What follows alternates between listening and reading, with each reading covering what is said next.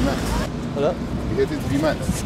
Yeah. He ain't coming for a while, so I'm his representative, so I've got to represent on his behalf. He's going to be coming in a few hours. He's gonna go to the house, yeah? He's going to go to the house. Okay. See, I'm moving. So yeah, just, you don't mind camera on you? No, it's cool. I respect film directors, you know. Okay. I think they're really cool. I think they get the truth out there. Because some truths are better kept secret though. It's important that I'm there whilst you're making this documentary with my boy, because otherwise he won't open up. Do you understand? And I want my cut as well. Microphone, please. So basically, yeah.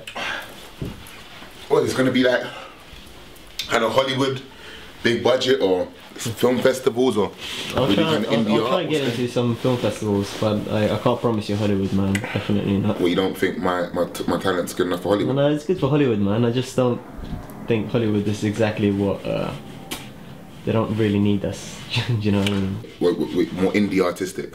Indie artistic, yeah, you could say that. I always consider myself an artist. Okay, well, we're not on a Hollywood budget, but you know, we should at least be doing equity minimum. So, what are we saying? What, £100 a day, £90 a day? Yeah, it's just me, man. I'm not earning much. Speak to Max about this. Speak to Max? Yeah, I spoke to Max about this before. So but Max isn't filming, you are. It's his documentaries about him. You know, you're producing the film, so you know, really, you should kind of know the funds you're dealing with. Yeah. So, what are you saying? What? £90? Like, that's too much, man. Too much? Yeah. But you're wearing a YSL shirt, like, and £90 too much. I'm not BBC, do you know what I mean? It's just me. It's not BBC. It's just me in the camera. You've got a big ass camera, you got a big ass, you know, high technology camera and a YSL shirt. Come on, man, I saw your shoes. This is from Sports Direct, and it's colours were enough. Really? Yeah. Colour looks pretty bright to me. It has history, man. Trust me, it has history. You look like you use good washing powder, man. Let's bring it down from equity, man, because this ain't, you know, a big thing, but I'm doing you a favour. Yeah. Let's say like £70. £70 an hour. Speak to Max. Come on, man, look at your haircut, bruv.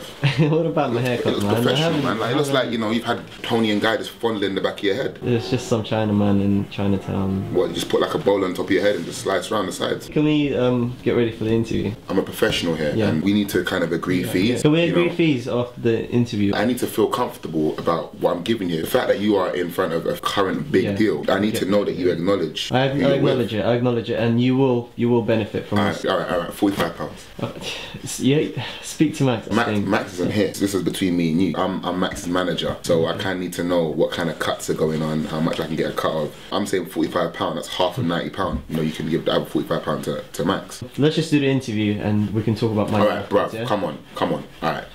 £30. When I used to go to college, that was that EMA money. Yeah. You had to be there all the time. But you're having the privilege of being with me. £30 EMA. Come on, man. Well, it's just one interview, man. Just. Bruv. All right. Listen. You're really pushing it. But I'd say, look, £20. £20. I can't go any lower than that. That's pushing it, man. We'll see. £20. I might be able to do. I don't know. Are you making me beg here? I'm not making you beg. I'm just saying how it is. Okay. All right. Listen. All right. Listen. Times are hard. £5 on my Oyster card, please.